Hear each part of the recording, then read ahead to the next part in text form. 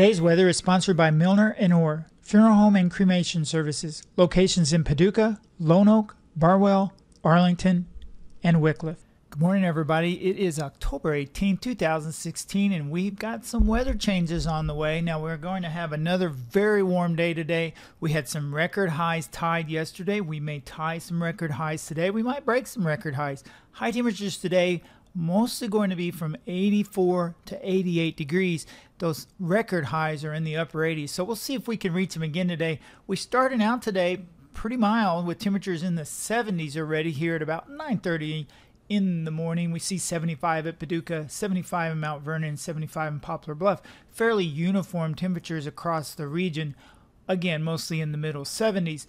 Now, we will have some increase in clouds today. We've got a cold front that will push towards our region later this afternoon and tonight, and this will be responsible for some major weather changes in our region.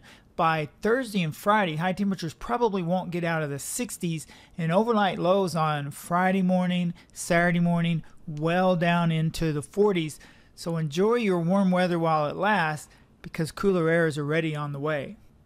Let's take a look at visible satellite. Now, we have to wait until the sun comes up for the visible satellite to work, so I don't have a long animation for you. But what you can see here is some wispy clouds all the way from Michigan back into Oklahoma. Some clouds increasing as moisture increases from the south. We've got an area of low pressure to our north, and that is pulling up some moisture along it. We've got a frontal boundary to our west. Not a lot of moisture to work with yet, but as we move through the next 24 hours, moisture levels will be on the increase, and a few scattered showers and thunderstorms will start to pop up, perhaps as early as this afternoon, maybe a few little showers over southeast Missouri and southern Illinois. But tonight into Wednesday, we'll see the precipitation chances increase quite a bit, especially over western and northern counties, and then area-wide rain chances likely by Wednesday night into Thursday morning, and then all of it pushes off to the east by Thursday afternoon and evening, and that will leave us with cooler air as the front moves eastward. Let's take a quick look at the Storm Prediction Center severe weather outlook. Now, we do not have a lot of energy to work with for this particular system. We do have some strong wind fields aloft, but what we're lacking are the higher CAPE numbers. CAPE is a measure of energy for thunderstorms. So organized severe weather seems pretty unlikely with this particular system. Well, let's just take a look at what the Storm Prediction Center is saying. And this is for today. They've got a slight chance for a few thunderstorms, not severe. This is sub-severe levels. A couple of thunderstorms to form from Arkansas into Missouri, Illinois, Kentucky, and Indiana. They've got this pretty far south and east. I'm not sure we really are going to see much rain chance or storm chances down here, but perhaps a couple of showers and storms later today and tonight, especially as you move north and west. Now, we take a look at tomorrow's outlook, and what they have done with tomorrow, they've put us in a marginal risk for severe weather. Now, oftentimes these day 2 outlooks, they shift around quite a bit, so they could change this later today.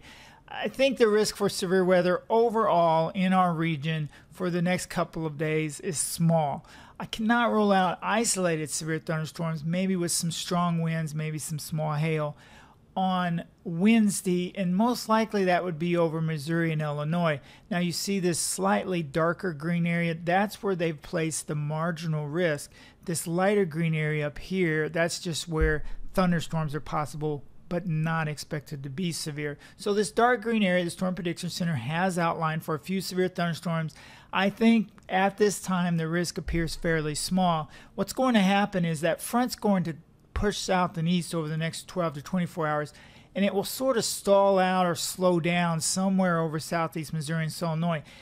Meanwhile, an area of low pressure may form possibly over northern Arkansas, southern Missouri, and that area of low pressure will move north and east along the front, and that's where we come up with this risk for possibly a few stronger, maybe a couple of isolated severe thunderstorms on Wednesday evening. Again, probably the most likely area if they were to occur would be Missouri and Illinois.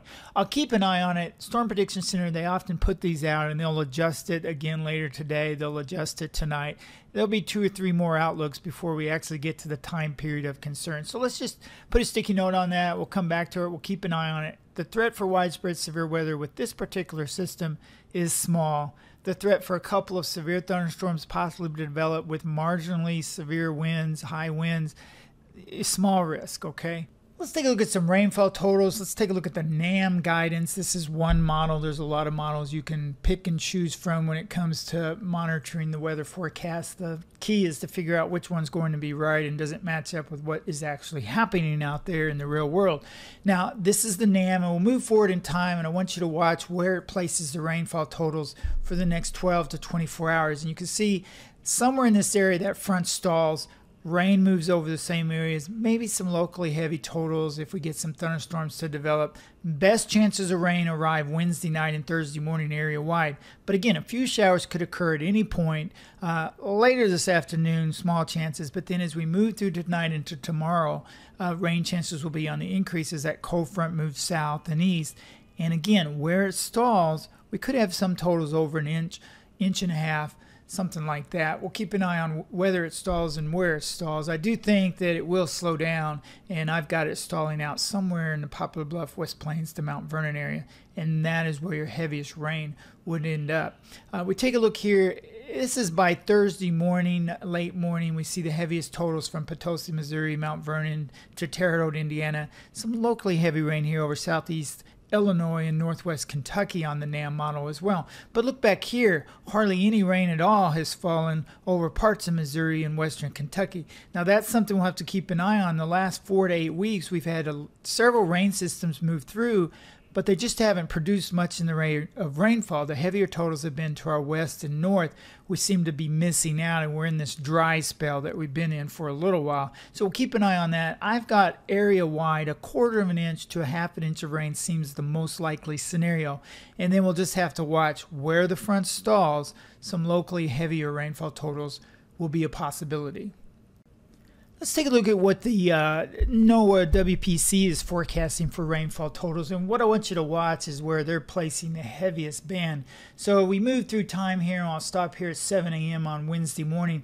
And you can see the light green areas. That's 1/10 of an inch to maybe 1/4 of an inch of rain over parts of southeast Missouri and Illinois, and then lesser totals as you move south and east away from the front. And now the front stalls out somewhere over Missouri, Illinois, and Indiana, and that's when we start to look at some of these bigger totals develop. Let's move forward. Let's stop at 7 a.m. on Thursday morning. You see an inch of rain in St. Louis, an inch in Mount Vernon, and then maybe an inch and a half in an Indianapolis area. So you see where they have drawn the line here. Heavier totals over our northern counties and western counties, lesser totals as you move towards far southeast Missouri, west Kentucky, northwest Tennessee. They've got the front stalling out somewhere right in here, St. Louis to Indianapolis. Now, it could very well be that the front shifts a little further south and east. If the stall occurs further south and east, then shift this heavier rain a little bit further to the south and east. Lesser rain totals as you move away from the front. The whole system pushes through our region by Thursday afternoon and Thursday evening, and so we bring you, this is the total rainfall from start to finish. You see the heaviest band over Ohio, back in Indiana, northern parts of Illinois, east central Missouri, and then lesser totals as you go southward. So some of these totals, Missouri Boot Hill, know it only has about 1/10 of an inch, maybe 1/4 of an inch, 1/4 of an inch for northwest Tennessee. And then you've got parts of West Kentucky 1/4 of an inch. Then you start getting into the heavier totals up here. Now, with that said, if a thunderstorm develops in the Missouri Boot Hill, Western Kentucky, and West Tennessee, certainly you could pick up a quick 1/2 inch of rain, inch of rain in the heavier storms. That is a possibility. But the most widespread heavier totals right now likely going to be over Missouri and Illinois into Indiana. We'll just have to see how far south and east that front stalls. That will be the deciding factor on where precipitation trains, repeatedly moves over the same area, and that's where you end up with your heavier rainfall totals.